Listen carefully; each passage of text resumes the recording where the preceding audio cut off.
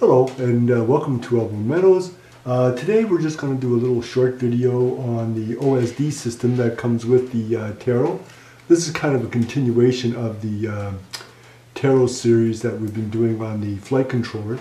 And I thought for those that are probably using the Tarot, they're not going to have much problems in working with the OSD.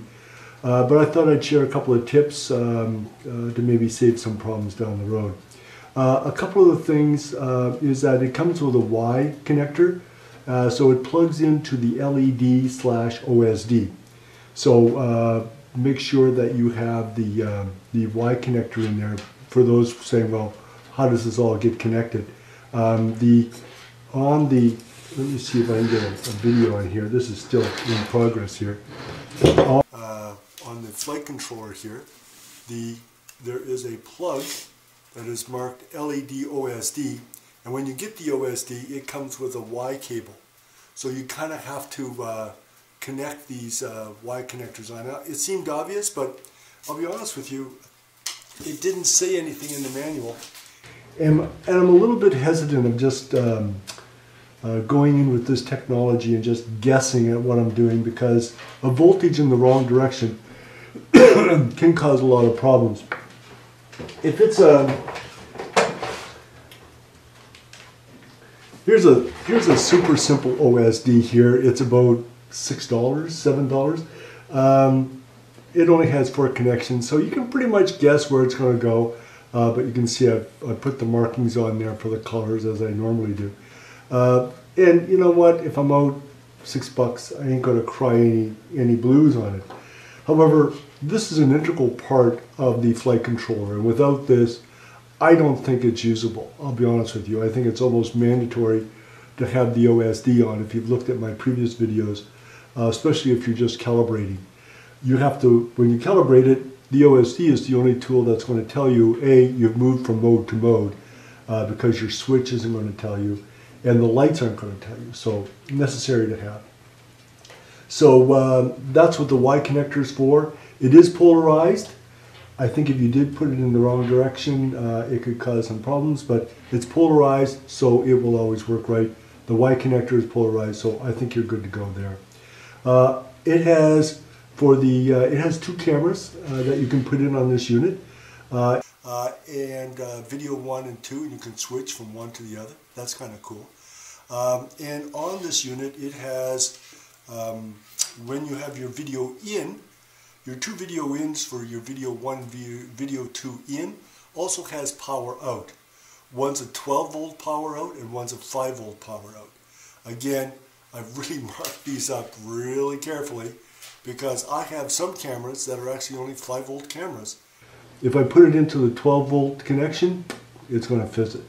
So that is something that you want to be careful and mark. And this is simply the feed going to the video transmitter.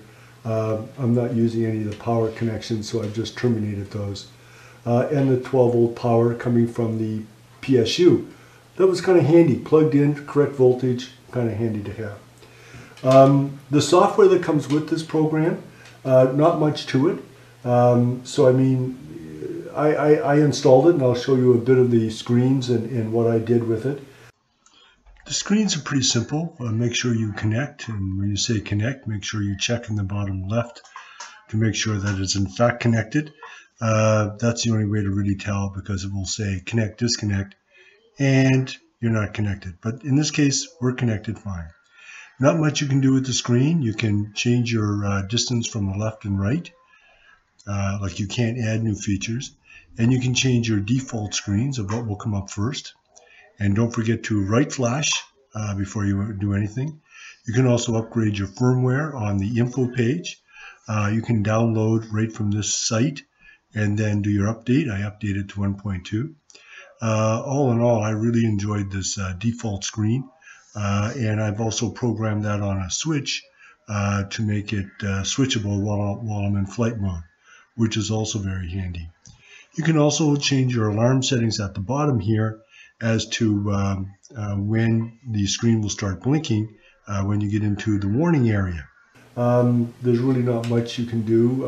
You can upload the firmware, upgrade the firmware. So if you want to do that, you could. I didn't need to do anything other than the fact that I thought, oh, if I go into the software, maybe I can change what appears on the screen. Really, you can't. It does come with a nice feature is that it has 2 pre-built-in screens that are switchable on your radio.